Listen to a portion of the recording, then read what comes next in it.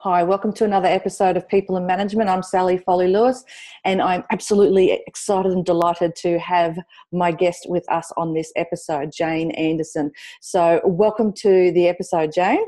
Thank you so much for having me. How exciting we get to work together. Yeah, I love working with you. Yeah. So, well, I know all about you. You know all about me, but let me give an intro so everyone knows who you are.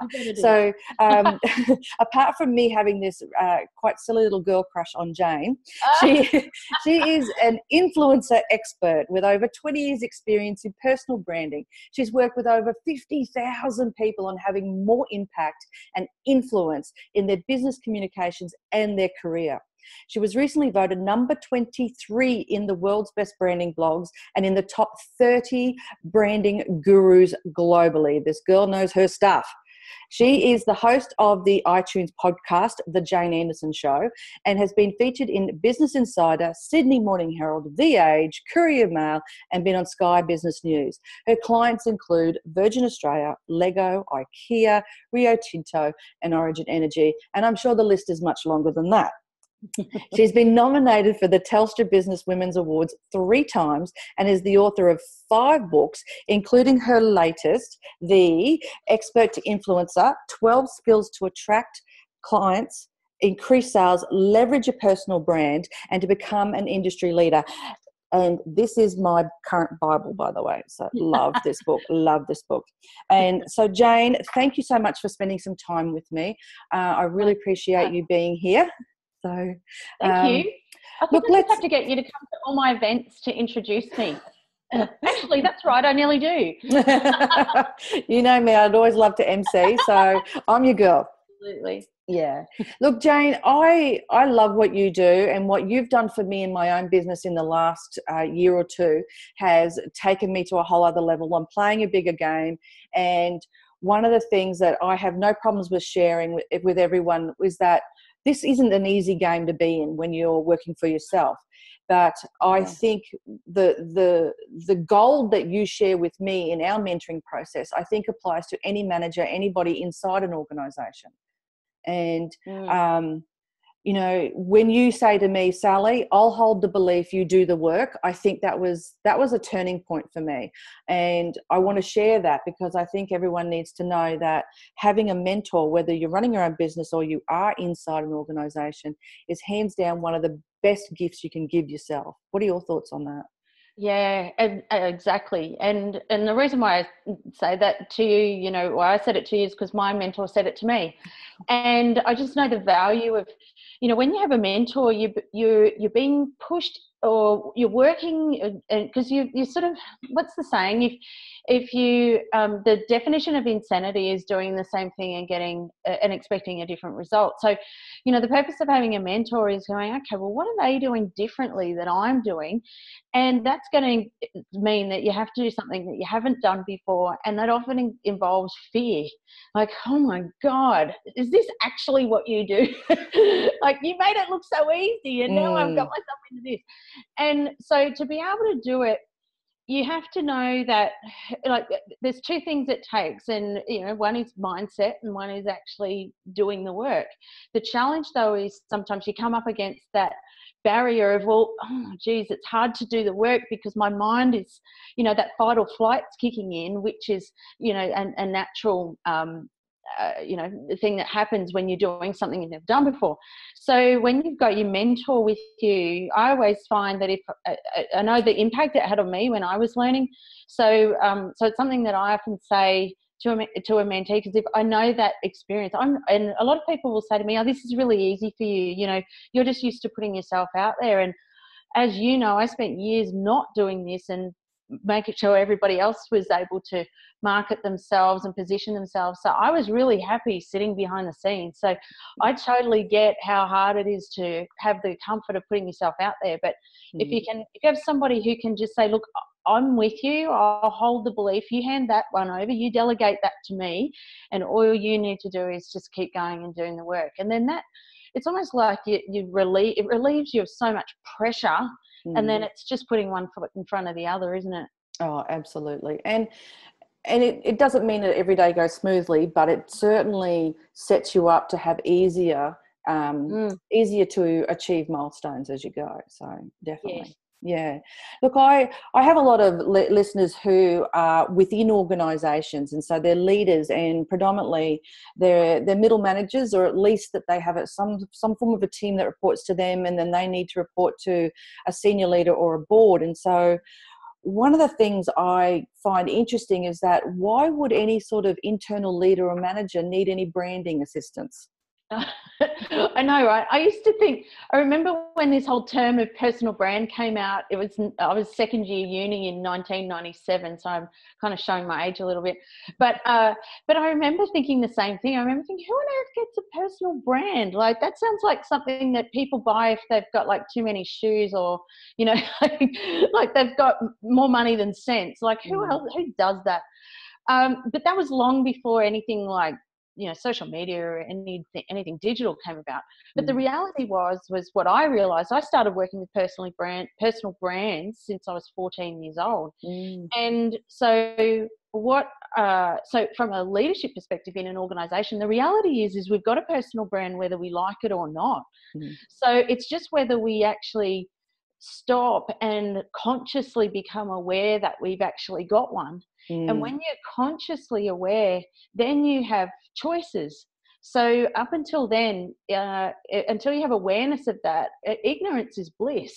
But but when you start to go, oh, hold on, so this is actually, what am I trying to do? Is this what actually I'm understood in my organisation to represent? Where does that intersect with what the organisation is actually about? And how do I communicate that? And also how do we, I say branding's made up of three things: clarity, getting clear about who you are, what you're trying to do, and where you're trying to go. So that's your own personal vision, mission, and values, which is what an organisation and a corporate brand has too. And then you need to be able to communicate that value. So how do you do that? How do you run your meetings? Where do you show up? How visible are you? Are you turning up with a voice? And then the third part is control. And control is about when things go wrong.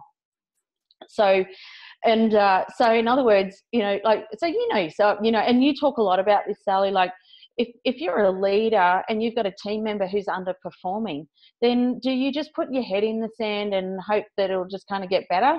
Or do you take some time to give them some feedback? Do you go and explore what's wrong? Do you go and see if they're okay, and then put some steps in place to try and help them to succeed and achieve their potential?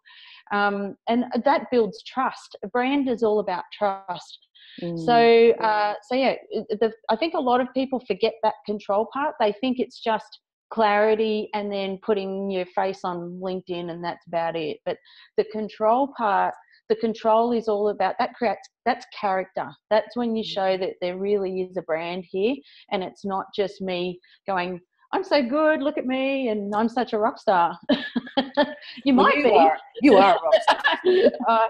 Thank you. But yeah, everybody's a rock star. I think everybody's got, amazing talents and abilities that sometimes it's scary to communicate that value unless you're really clear about what you're trying to do. So we sort of end up a little bit, like we have this tall poppy in Australia that makes it really hard to communicate our value. And so it does take a lot of courage to do that. And interestingly, you say that in Australia we have tall poppies. I'm actually aware that in other countries they have similar situations. There's a tall tulip as well, which I've heard of just recently. And I think you make a really good point that for any leader or manager who's struggling to either delegate or they struggle with a team member in some way, that, and I don't mean to make the job worse or harder for them, but the reality is that how they behave in that crisis and in that moment is not just impacting on them and that employee, but everyone who's watching. That's right. Yeah. So I think that control piece is really important. Yeah. Yeah, well, it's always controlling, about not being a control freak, but being able to step up and take control, and then if you're in the leadership position, if that's your role to do that, then take responsibility, take the lead, show people what needs to be done. And if you're saying that you're a leader and you've got whatever title or you're positioning yourself as that, But if you're not taking control and things go wrong, then are you really the leader you say you are? And and then, because when people see those things, that builds that trust. So you're better able to influence in the times that it really matters. If you're having to go and have a conversation with a stakeholder to say, look, hey, listen, can I just have a chat to you about this deadline on this project? I know that we said we were going to have it done by this date, but my concern is this. If you've built up that, what I call brand equity, if you've built up enough equity that you've shown that you are, you've built up enough trust, you've put enough into that trust bank account, as Covey says in his 7 Habits of Highly Effective People, if you've built up enough credits in that account, you've stepped up, then of course you're going to have so much more credibility and trust. You know, they'll go, oh, look, that's fine, no problem. But if you consistently don't meet deadlines and budgets and all that sort of stuff, and you ask for another extension, then you've lost all credibility, you've lost trust. So, you know, that means you've got a bit of brand building to do. Yeah, and the way you're saying it makes a whole lot of sense, that if you're just the bank of excuses, then you're very empty on trust and very empty. Or your brand, there is a brand, but it's not the one you probably want, because you're full of excuses. You're not actually being a leader as such. So that's right. And I think one of the things that sometimes I see come up in workplaces, and I know it happened to me, is around when you've inherited someone else's brand as part of your role. So I remember I took on the learning and development manager's role for a large organisation. It was about 10,000 staff at the time. And I naively came in going, oh, great, you know, there's all these people. I'm going to meet all these new people. I'm going to meet stakeholders, and I'm going to, you know, have an impact, and it's going to be great. And then when I got there, I didn't realise initially, but the person whose role I took on actually had a really bad reputation amongst the stakeholders.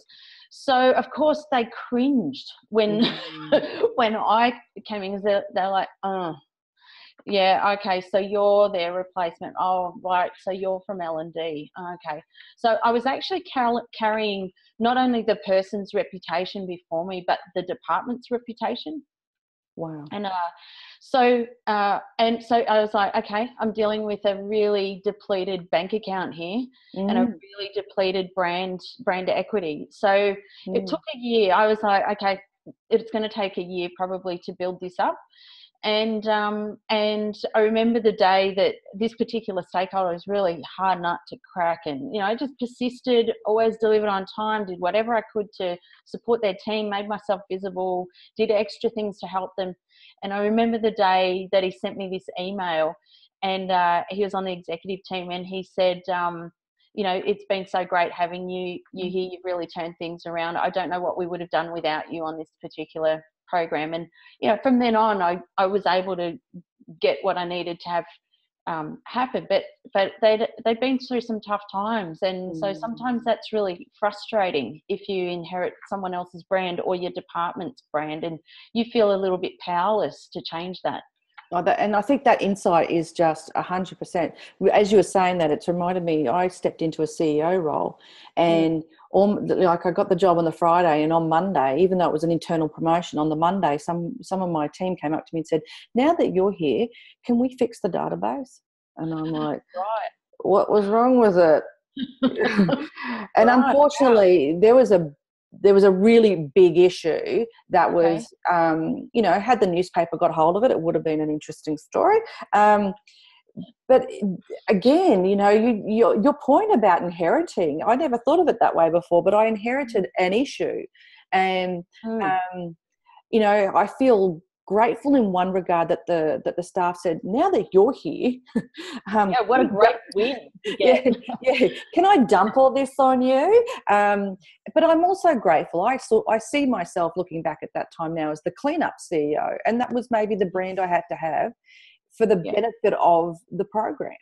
You know, I think one of the things that comes out of that is a question I have for you is, if a manager's listening to this now and they're thinking, okay, I don't have enough equity, maybe I'm not too sure, and you know, if I work a little bit on my clarity and my communication, and I understand what you mean about control, then how do I go forth and do that? Because the team will notice, and how do I get past that uneasy transition? Because I was X before and now I'm Y. What are people going to say to me? How do I cope with that? Yeah. Does that make I sense? think, yeah. So correct me if I'm wrong, but I'm kind of thinking that what you're trying to do is, first of all, you can't take any action until you've got some insight into where things are at. So if, just being able to have a conversation, even if it's that with a stakeholder, and just say, listen, I just really want to make sure that our working relationship is working well. How are things going? What's working well in how we're going in this project or in our department. If you're leading a department, is to get feedback. But I think one of the mistakes that people get is it's a fine line, I know, is trying to do 360 feedback anonymously. And that isn't necessarily helpful. I think it's even better relationship building if you can get that conversation face to face and just say, just be real. Yes. Just say, look, we just want to work really well together, and we just want it to be good. So tell us what's good and tell us what you think could be better. And we might not be able to change everything, but and at least it shows that you're listening, but you're connecting. You're connecting at that human level. We've talked about this a little bit before, but it was around, if you can just show that you're human, instead of sending, we're sending you this email with a digital survey. Could you please fill out the 5 points? Like, I know you want to capture data, but just be a human being about it. And then even just that process, even if you don't get necessarily the feedback you want to hear, but even just doing that, even just that conversation. So first of all is insight, because you can't do anything until you've got insight. And then once I always think about, that book, what is it? Love Languages by Gary Chapman. It's the same thing. What are the things that build the balance of the account up? Is, well, what are the things that sort of build that account balance up? And then you don't have to be someone you're not, but what is the most authentic way for you to do that and help that relationship grow?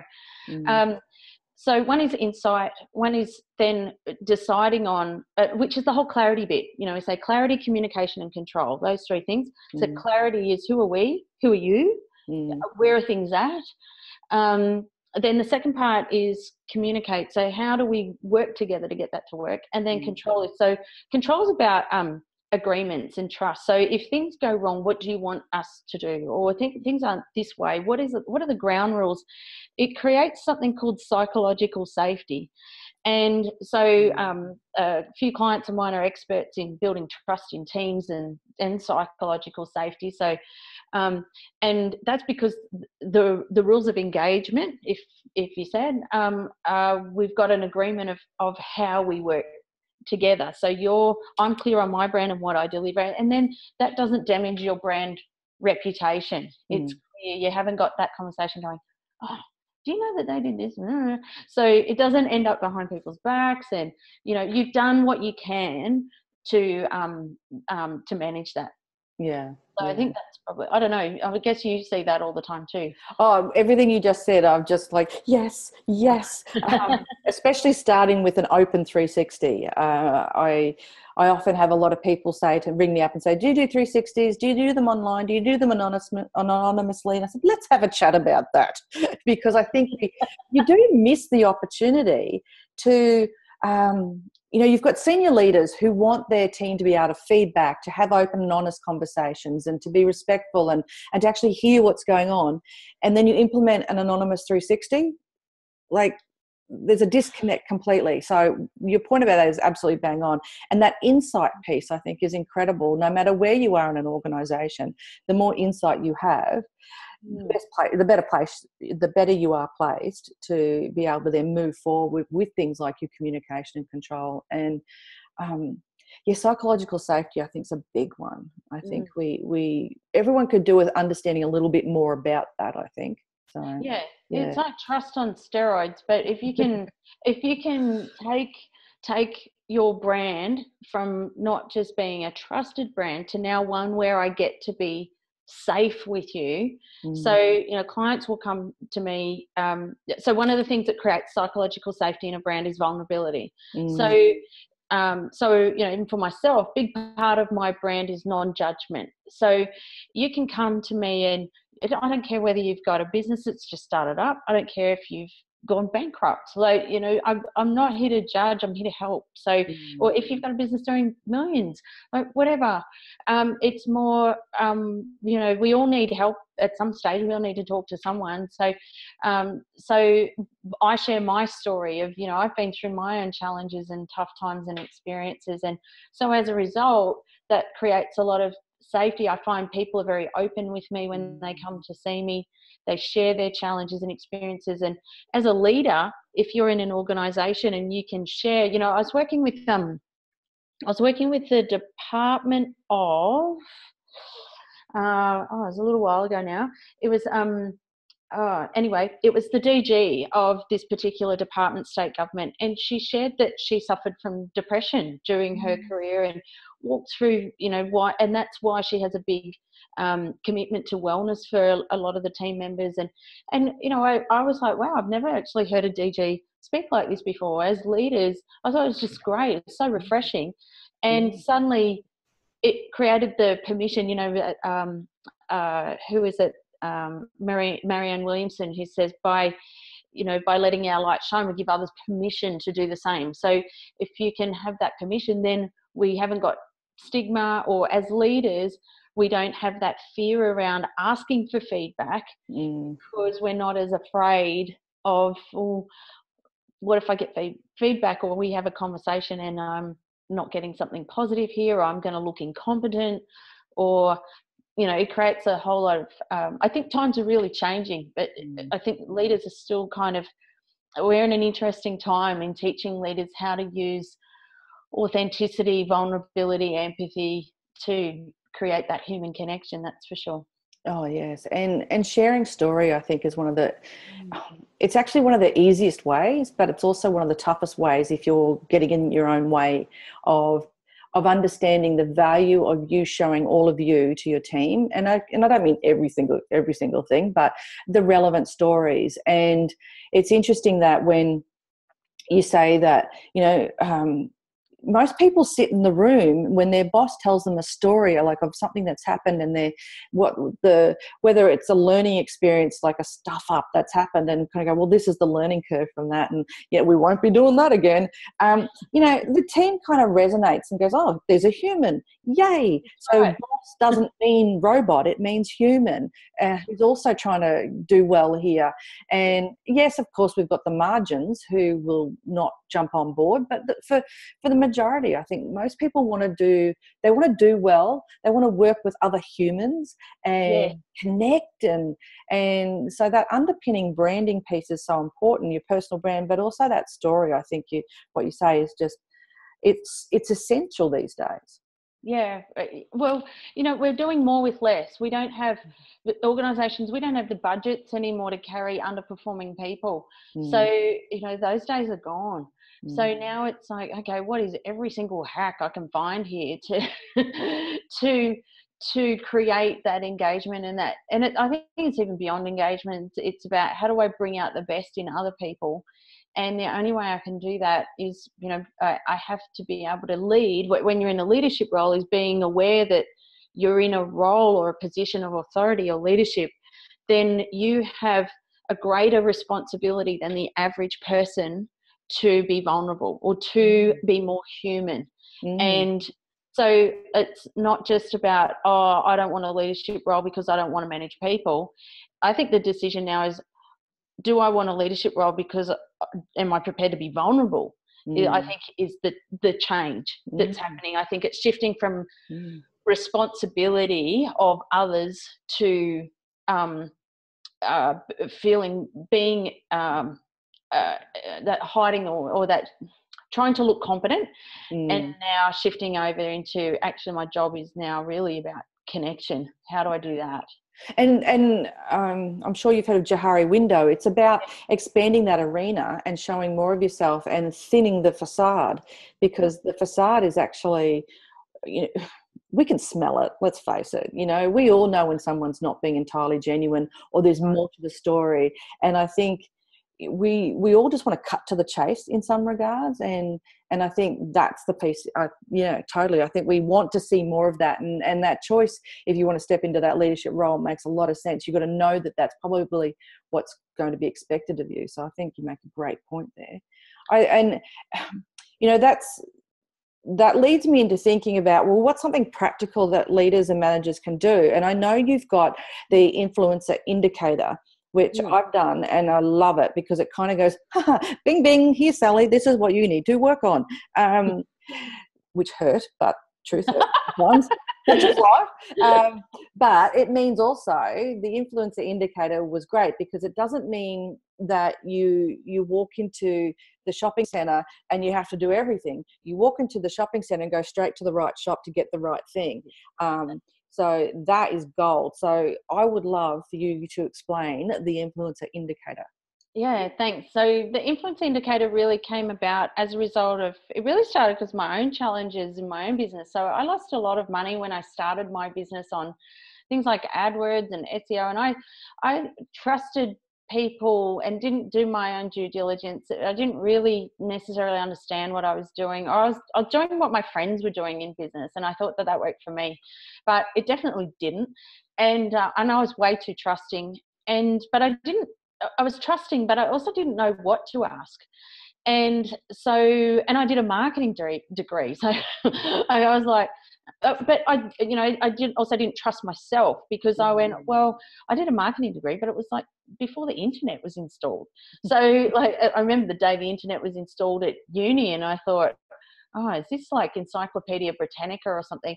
So, I remember that, so I actually lacked, at the time, I didn't even trust myself that everything had changed. Everything was now digital. And the influencer indicator really came about as a result of from that experience. I went, right, hold on, I've got this. I'm a marketer. I know how to do this. It's just that the platforms have changed a little bit, but the basic fundamentals of being able to identify how to build your networks, how to reach out and find people, how to build awareness about what you do, how to be findable, and how to educate people on your message and what you're trying to create change or shift in.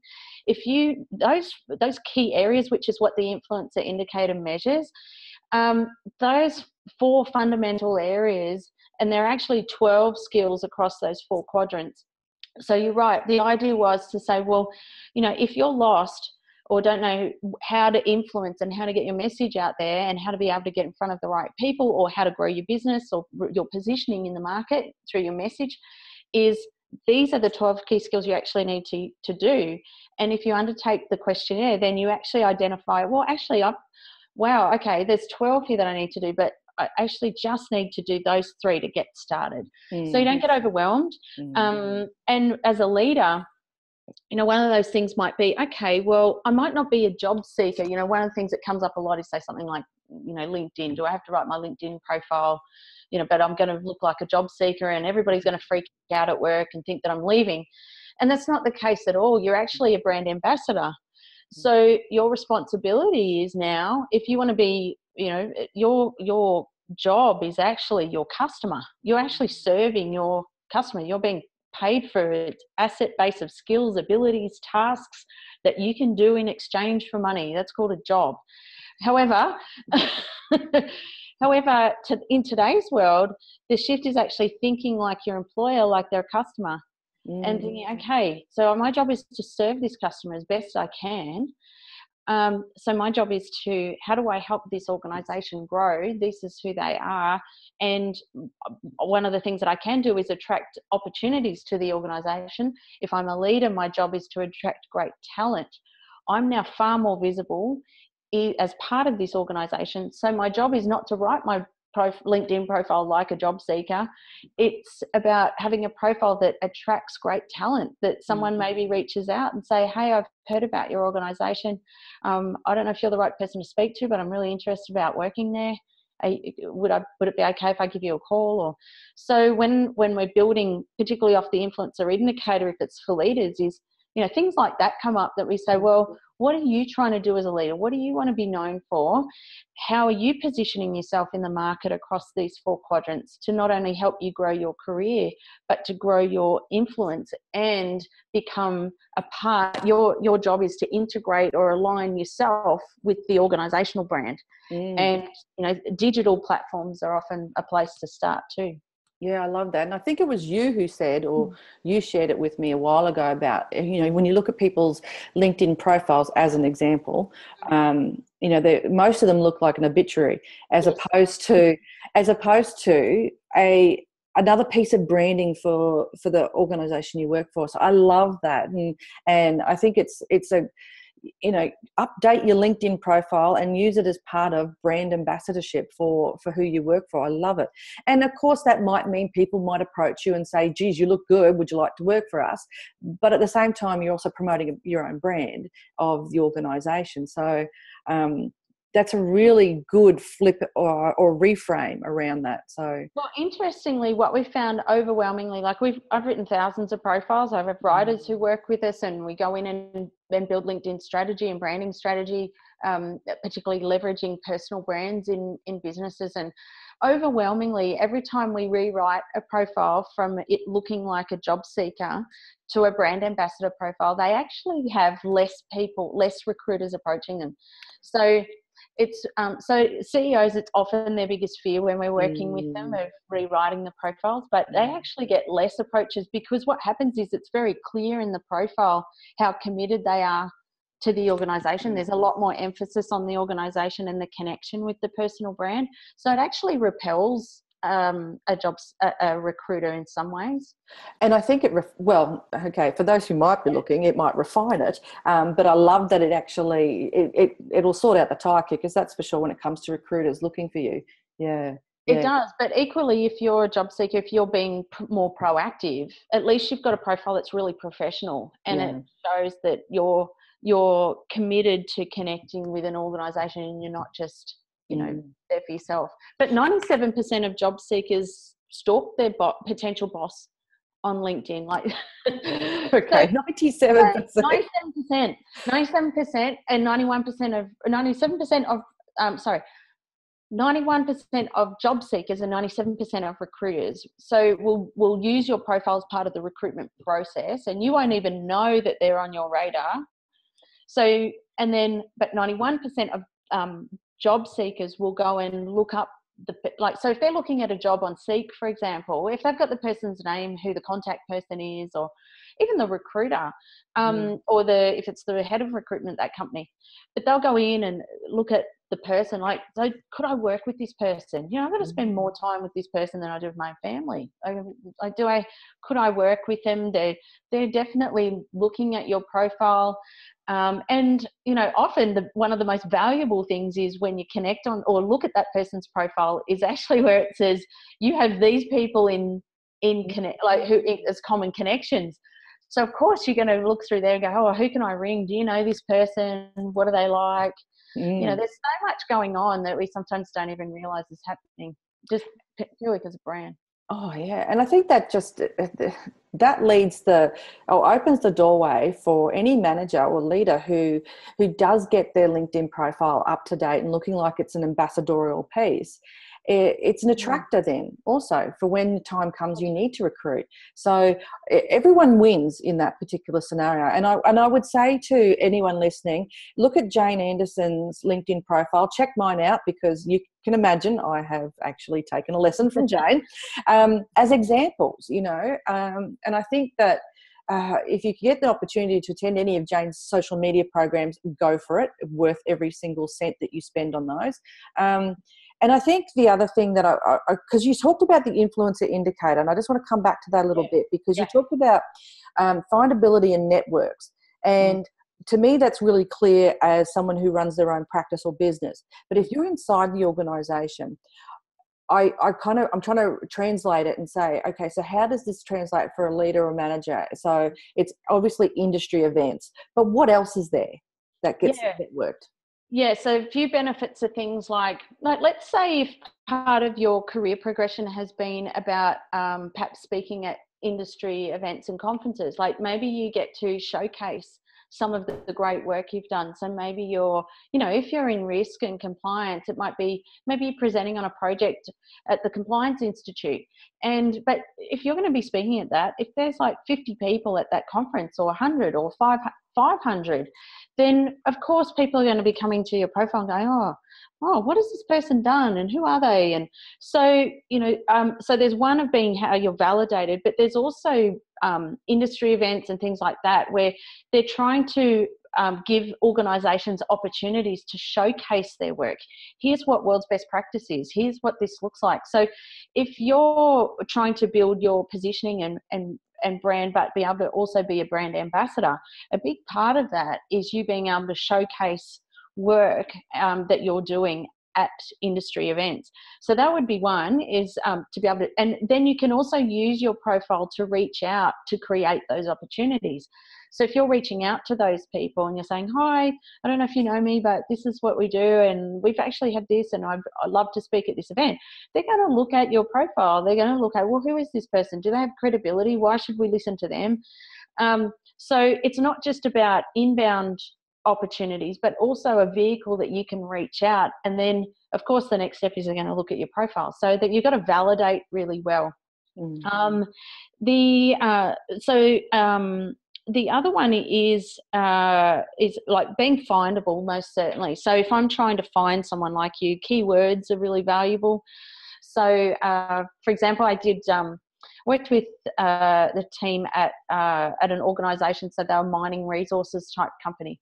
And we identified that the leaders or the managers in that organisation, recruitment said, look, we've done as much as we possibly can. It's actually the leaders that have the networks for great talent, not us. We can rely on ads in Seek and, you know, and LinkedIn and all those types of things. But the people in the organisation, the leaders we've got, they have got the industry connections. What can we do to help them? So what we did was built the profiles of all the leaders so that they were really proud of their profiles, and it actually really builds their confidence. Like they're kind of actually like, oh yeah, I've had this professionally written, it looks much better, and I am kind of good, right? So is that actually me? And it's really nice to give them that experience, because we have professional writers who will come in and we see what we see, and we've done so many of them that it gives them a newfound confidence to reach out and have a conversation, or reach out, and so they then have the ability to go and start a conversation, or to say, look, we're looking at finding talent like this. And so because, say, something like LinkedIn has people who turn up in search results are those people you're connected to. So one of the areas in the influencer indicator is we talk about building awareness. So and so there are a lot of passive candidates on, say, something like LinkedIn. So we have to enable people to, how do you leverage your brand so that, and give you some scripts. So often they're not reaching out because they don't know what to say. So we'll often give them some scripts just to help them get started. And once they've seen that, they go, oh, I don't really say it like that. And we go, well, how do you say it? And they go, oh, I'd say this. And go, okay, so change that. The other thing that also can often work well is I worked with a financial services company. So it was when there was a change in legislation for superannuation in Australia, and it was in 2014. And there was about 70 financial planners that I had in this organisation. And I noticed with the change in legislation, I was just sort of asking questions like, tell me a bit about how this legislation works and who are the people it affects. And I'd just written all the profiles for the planners. And I said, why don't I teach one of your planners how to run a webinar or a webcast? So because the average person on LinkedIn has 750 connections. So if you multiply 750 by 70, that's a lot of connections. So what I did was taught them how to market a webcast, and just around what the change was in legislation. I said, we're not looking to sell anything. It's purely around positioning you as the trusted brand, and education is a really big part of being able to build a brand and be a trusted brand. And they got 500 new leads out of that activity alone. Awesome. So, you know, even if you're maybe not necessarily, and they weren't necessarily leading teams, but some were leaders, some were executives, but these were particularly, and then a couple of team leaders of the financial planners. So, you know, everybody can have an opportunity to contribute. Everybody can go, wow, I can actually get involved here and engage in the community. And so, yeah, it was, you know, so those types of things are really powerful. Yeah, you just struck a note with me around managers actually having a chat with their teams and saying, you know, what industry events do you know of? What networking events do you know of? What LinkedIn groups are you a member of? And it's not to stalk you, but it's, you know, let us think broader and wider around how we can make an influence and how we can, you know, build our brand, get more clients, get more connections. So I love that. And I've just done some work with a solar company, and they are one of Brisbane's oldest and longest serving solar companies, pre-solar actually. We're in batteries and all sorts of things. I'm not technically minded down that way, so I don't really know. However, one of their values was customer education, and that has been in place for more than 30 years. So it's interesting that that has held fast as a value for them for so long. And the way in which they say it is, you know, the more we educate our customer, the more they trust us, which means, yes, we're expensive, but we're quality and we stand by what we do. So other values overlay with that, with integrity, quality, and quality service and leadership and things like that. But that education piece, I think if we step into our roles, even as leaders and managers internally, with that education and service mentality, you know, if I serve my team, I don't want to necessarily go down the servant leadership road, but if my ability to influence is through educating and connecting, then how much richer are we going to be for it? That's right. And, you know, you really be ahead of your times. You know, if I look at, so last year KPMG did the global CEO survey, and the concept of brand, or around they had a list of the top 10. So they do the survey every year, and the top 10 concerns for CEOs globally. So they survey all these CEOs, and brand had never even been in the top 16. And last year it was number 3. Wow. So, and I think that's a real shift in our leaders are more transparent than they've ever been before. It's not that hard for me to Google you. And like you look at the Harvey Weinsteins, all that sort of stuff that happened last year. So, you know, and, you know, he founded the company and he ended up having to go facing legal proceedings. So the question is who are our leaders really? Like, are they actually of good character? Are they actually decent human beings? Because how is maybe I shouldn't say this on the podcast. Oh, you have to say it now. But it's like the CEO who was here in Brisbane, who was the pooper. You know, like, did you hear about that? The CEO, he was like, he lives near me here, and like I'm on the southern side over at Annerley, but it was the CEO of the aged care. So we had a problem with somebody who was pooping in a apartment complex, and these neighbours were all out there trying to work out who's the person doing this pooping out in this, and so it went on for months and months. It's terrible. It was the CEO of a major, I won't say who the company was, you can Google it and you'll find it, but like, really? Yeah. Okay, so here you go, folks. You've heard it here first. It doesn't take much to be a decent leader. Don't poop in apartment places. I mean, seriously, don't poop in public places. Oh. Seriously, like, so, you know, so this person took the person's photo of them, like they caught them in the middle of the night, this person pooping, took their photo, put their photo then on social media, so does anyone know who this person is? And of course, then they went, yeah, that's kind of the CEO of our company. That's terrible, and it's gold, and it's terrible, and it's gold. so wrong. Yeah, it is so so wrong. It is so but wrong. it's so good for a story to explain. Yeah. Why this stuff's so powerful. We're more transparent than ever. So the question is really around who really, if I did go and Google your name, I found as a client who I had who was having a lot of trouble being able to get work at one point. And so I Googled his email address because I was Googling his name and I wasn't, having any trouble with that. So I've got to think like a devious recruiter when I'm doing things, if people are having problems. And I Googled his email address and I found him on a site called liescheatsandbastards.com. So that was a very uncomfortable conversation that I had to have a conversation with him about. But the thing is, right, that who's going to tell him that? Yeah. That's so true. So he's gone on trying to progress his career and no one's going to say, oh, look, you actually didn't get the job because we found you on liescheatsandbastards.com. No one's going to tell you that. So he didn't know. And he was absolutely mortified. Like I'm not here to judge. I have no idea what's going on. All I'm here is to just show you, make you aware, because he just had no idea that that's what was being said about him. So the thing is that you won't hear if something is wrong.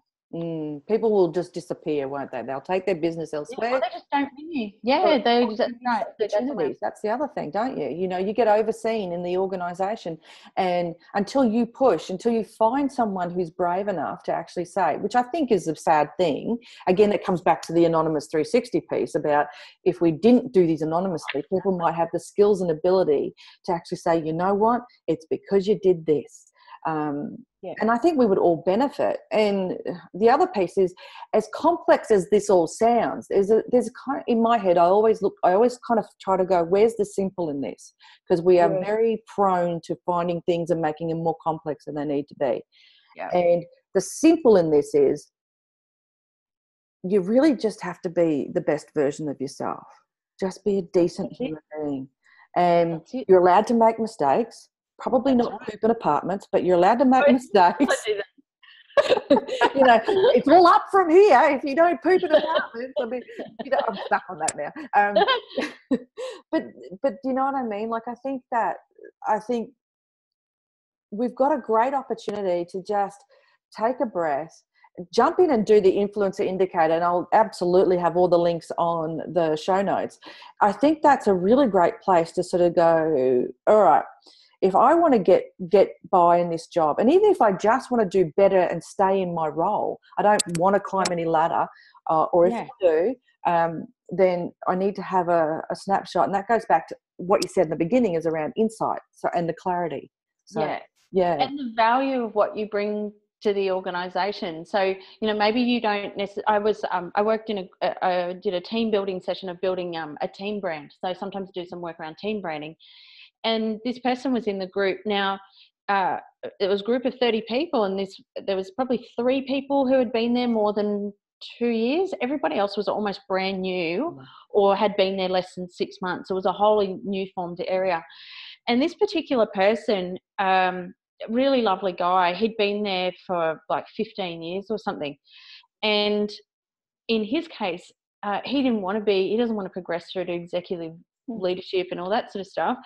But man, what a major linchpin in that group. So, really strong brand presence, trusted, been there so long. So, for someone like him, I always talk about Seth Godin's book, Linchpins. Like, that's a classic linchpin, is that person, their networks are strong in the organisation. He was also connects a lot with people outside the organisation. So someone like that you can be really influential without necessarily being in a senior leadership role. If you all about if you connect at a human level with people, people, you're interested in people, and that is a big part of your brand. If your brand is, and you want to build your brand without and to have influence to create the type of role you want, not necessarily about climbing the ladder. Yeah, and leadership's a behaviour as far as I'm concerned. You know, it can happen at any level, no matter what. So, Oh, right. It's not a title, that's for sure. yeah. Look, Jane, you and I could talk for about another 17,000 hours, and I certainly want to hear more stories. Probably not poop ones, but anyway. All right, I'll cut those out next time. Sorry. That is so funny. So when I get the transcript of this, I can't wait to get back. I'll always invite you back. So thank you so much for sharing your wisdom. I will put all the links in, to finding the influencer indicator, like all your books. I love this book, this expert influencer book, the 12 skills in there. It is, you know, there are lines, people. There are things to do. There's activities and exercises. And so I think this is probably hands down one of the best resources for you to understand who you are inside your organization, inside your profession, your career, and even within your business as well if you're running a business. So thank you very much, Jane. All the links will be there. And so if you want to just check out Jane, you go to all the W's, janeandersonspeaks.com. And she's got programs, she's got events, she's got resources, she's got everything. And she is my mentor and my great friend, and I am so grateful for you to spend time on people and management. Thank you. Thanks for having me, Sally. Fantastic. Thanks again, Jane. Really appreciate it. Thank you again for having me. Thank my you. Pleasure. Thank you. Thank you. And if you want more people in management, just jump onto all the W's, sallyfoley-lewis.com, subscribe to the flow notes that come out every week. And in there, you'll be the first to hear my latest analogy, see my latest video, and all the programs that I offer. And I look forward to connecting with you again on another episode of People and Management. Bye for now.